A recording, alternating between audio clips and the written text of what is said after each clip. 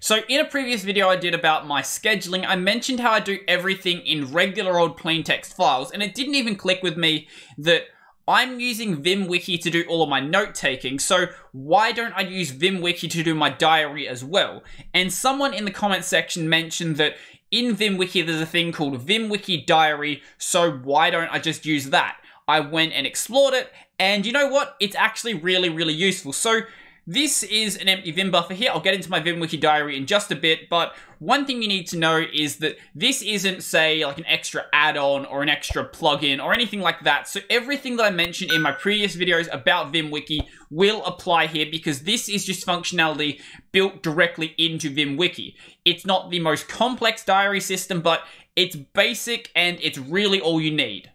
So you probably know that you can get into your Vimwiki index by just doing Vimwiki index. Now to get into your Vimwiki Diary index, it's pretty similar. All you have to do is Vimwiki Diary. Make sure you spell it as diary, not dairy, like I just did there. Index. And there we go. Now, when you first open this, it's actually going to be a blank file. I'll show you how to make it so all your dates in here get automatically generated, but when you first open it, it will be empty. So the other way you can get here, because in Vimwiki fashion, all of the commands are really long. You probably don't want to be writing out Vimwiki Diary and then spelling it wrong every single time, index. That's way too long. What you're probably going to want to do is know the shortcut for it. So if you do leader WI, that will jump you directly to this file right here.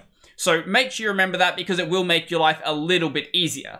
Now, the first thing you're probably going to want to do once you get here is actually make your first diary note. So if you do Vimwiki make diary note. I'm not going to write these out for the rest of the video because they're all going to be really long. That will actually go and make a diary note for today. So if I go and press enter now, as you can see, it's made a new file called 2020-08-17. So that's for today's date. Now the other way to do this is let's go back to the actual index file and press leader W, and that will take us into the same file.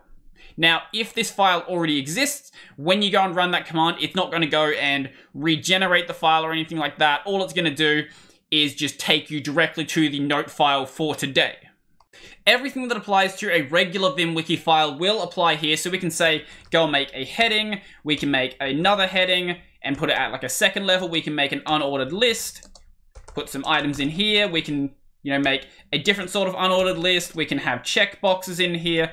All of the normal sort of stuff that you can do in Vimwiki can be done in here. You can do links as well. Basically, nothing changes here. So this is just a regular sort of Vimwiki file. It's just named in a different way and I guess is structured in a way that will let you automatically generate your index file. But aside from that, nothing actually changes for the way that you actually go and write this file. So if you're used to working with Vimwiki, there is basically nothing you have to learn except for a couple of new key bindings. Let's say that we're done with this and we want to go back to our index file. So obviously we can press leader WI and that's going to jump us there as well.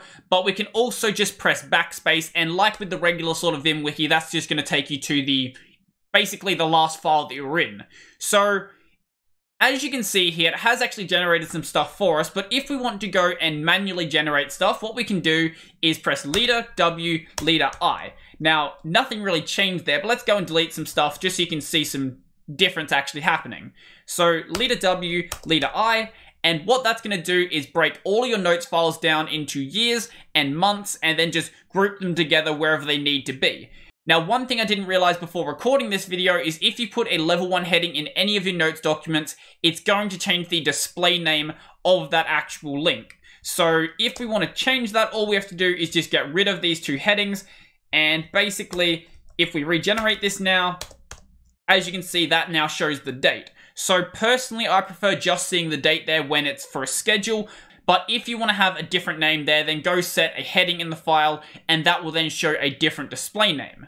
So if you're planning to run the generate links command, I would recommend never actually modifying the index file directly because it's probably going to be modified every single time you run that command. So I think even things that you add in yourself are going to be deleted. So just don't touch the index file if you're going to be running generate links. And I would recommend running it just because it's going to make the schedule much easier to handle. So the full command for that was Vimwiki Diary generate links. with Vimwiki being capitalized within the first word and then every other word being capitalized. Now, the command names are only going to get worse from here. So the next one is Vimwiki make yesterday diary note. Basically what that's going to do is the same one as make diary note, but it's going to do it for yesterday. So if we run the shortcut for that, which is leader W, leader Y, that's going to then actually go and open that up. So as you can see, it opens up a note for the 16th, and as of the recording of this video, that would be yesterday. So let's go and add some stuff in here. Let's add just some stuff in a list, and then go back to our index. So if we go and regenerate this now, so leader W, leader I, as you can see, that is now being included in there. And we can also make a note for tomorrow by doing vimwiki make tomorrow diary note, or the shortened down version, which is leader W, leader M. Now, the reason why it's on leader M instead of leader T is because leader T is dedicated to making a new tab. I don't really ever see a point to working with tabs, but if you want to make a new tab, it would be leader W, leader T. So obviously the tomorrow note had to be put on something different. So this one obviously is going to be made for the 18th. So let's just add some junk in here. And let's go and then quit out of this and regenerate the link. So leader W, leader I. And as you can see, we now have a note in there for tomorrow. And another useful thing is being able to cycle through your diary notes. So if you do Vimwiki diary prev day and Vimwiki diary next day, that's basically going to take you to the previous day of notes or the next day of notes. Now, the bindings for these I feel like are backwards. So control up is going to run Vimwiki diary prev day, but control down is going to go to the next day. Now, you might like that binding, but I feel like that it probably should be the other way around. And after this video ends, I am going to flip it over because generally I prefer anything that's going backwards in time to be on down, but you might not agree with me. You might actually like the default bindings. So like with regular Vimwiki files, you actually can go and link to them outside of the diary, but it can be a little bit annoying to work with. So let's go back to my index. And let's say that we wanted to link to this file right here. So as you can see, it's located in Vimwiki. Actually, you can't even see it really. It's located in Vimwiki /diary/ whatever the name of the file is. So if we went and actually wrote a link to that, so we just do diary /2020-08-17. This will take us to the file, or at least it'll take us to the file right now. As you can see, the file is already open. So let's open it in read-only mode. As you can see, it has taken us to that actual file.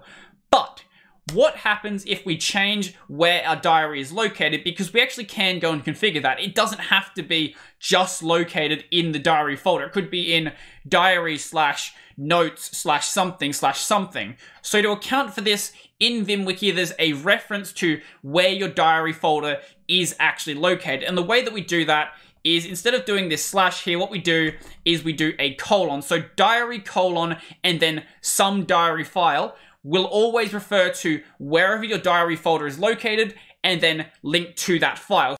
So you could move your diary anywhere and this will still work. Obviously, you still need to have it properly configured inside of Vimwiki, but assuming that you have that set up, this will always link back to your diary. So let's change this over to, I don't know, 16, and we try to jump to this one now. As you can see, that jumped us to the note from the 16th. Another cool thing this is supposed to have is integration with calendar.vim. Now, I haven't actually got this to work properly, so if we just run the calendar command, obviously you need to have the calendar installed. What you're supposed to be able to do is select one of these days and then just press enter on it, and then it will open up a Vimwiki note file for that day. Now, as you can see, nothing seems to be happening, so I could be running the wrong calendar, I could be running the wrong version. I don't know exactly what the problem is here, because there's like 3 or 4 different Vim calendars, and I grabbed the one called calendar.vim, but it could be the wrong one. So if someone has this working and they have a link to the one that actually does work, feel free to share it, because this would actually be a really cool feature to have.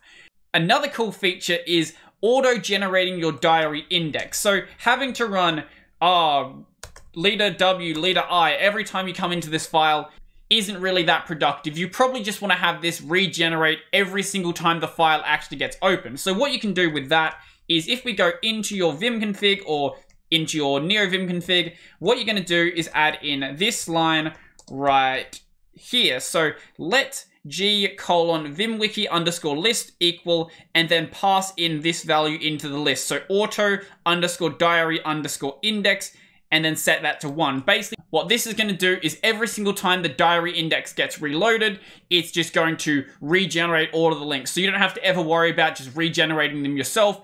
This just makes it much, much easier to actually handle.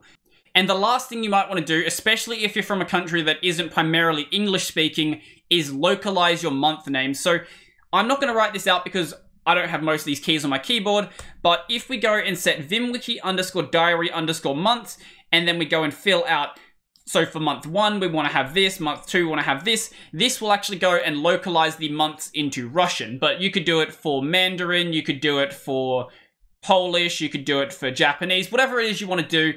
Basically, all you'd have to do is assign a value for each of the month names into whatever language you want to set it for. And I guess that's just going to make it a little bit easier if English isn't your primary language.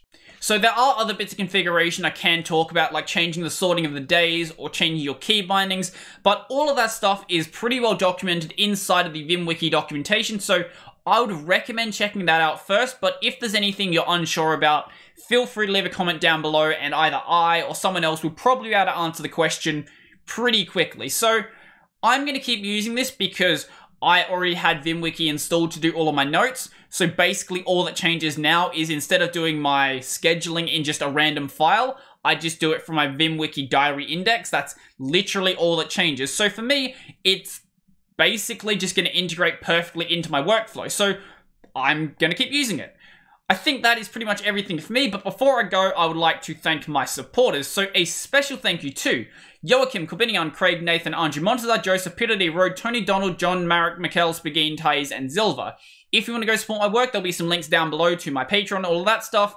And if you want to go watch my rambly stuff, then I've got a podcast called Tech of a Tea. It's just 3 hours of just nonsense. So go check that out. It's available on Library, YouTube, and the audio version is available wherever you can watch audio podcasts. This channel is also available on Library, BitTube, and BitChute as well. And remember to go smash the like button and leave me a comment down below. And remember to subscribe and ding the bell icon down below as well. So I think that is pretty much everything for me, and I'm out.